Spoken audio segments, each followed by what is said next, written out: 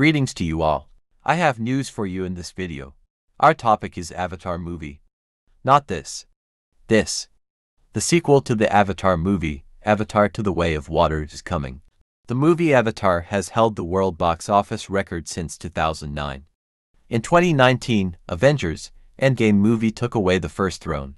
But with the raid release of the Avatar movie in some countries, the throne is still Avatar's. Wait, it's not over yet.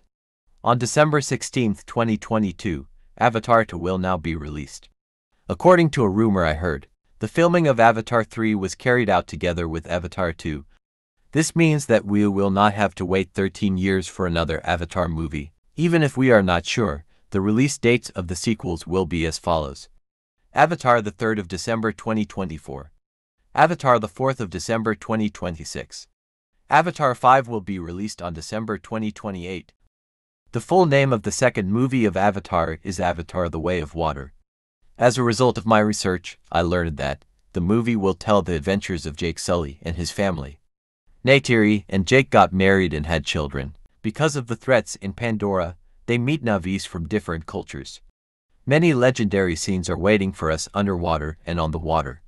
I must say that the idea of touching the surface of the water underwater is a great perspective, because for those who live underwater, the perception of the surface of the water works exactly opposite to our perceptions. I love the Na'vi clan living in the jungle, and now the idea of getting to know another clan living in the ocean is very exciting for me. I even enjoyed watching the first movie of the Avatar series over and over again. I hope the sequels will have the same effect on me. I even rewatched Avatar 1 to remember the series and decided to make a review video. If you can't access the cards, please don't forget to check out my channel. One of the characters that will be in the movie is Kate Winslet. We know that Miss Winslet will play a clan leader in the movie. By the way, I want to give you some information about the actress. She held her breath underwater for more than 7 minutes in the underwater scenes of another movie she previously played in. She seems to be the right choice for the leader of the Ocean Tribe. The sequel takes place 10 years after the first movie. The trailer for the movie was one of the top 3 most watched trailers this year in a short period of time after its release. I want to talk about the scenes I noticed in the trailer. We see the Na'vi children and Jake's human child running between the floating mountains of Pandora.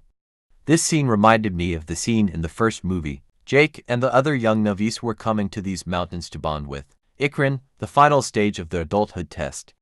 Apparently, a similar scene is waiting for us, but what is the human child doing there? I think this child is Jake's child on Earth. Maybe his mother on Earth died somehow. Maybe she sent him to Jake to take care of her child. Look at the impatience and the fear. It seems to me that we are going to watch someone who doesn't feel like he belongs where he is and feels like he is lacking in himself because he is not like one of them. I don't know, maybe on the contrary. Maybe he is enduring the bullying of his peers while trying to be one of them.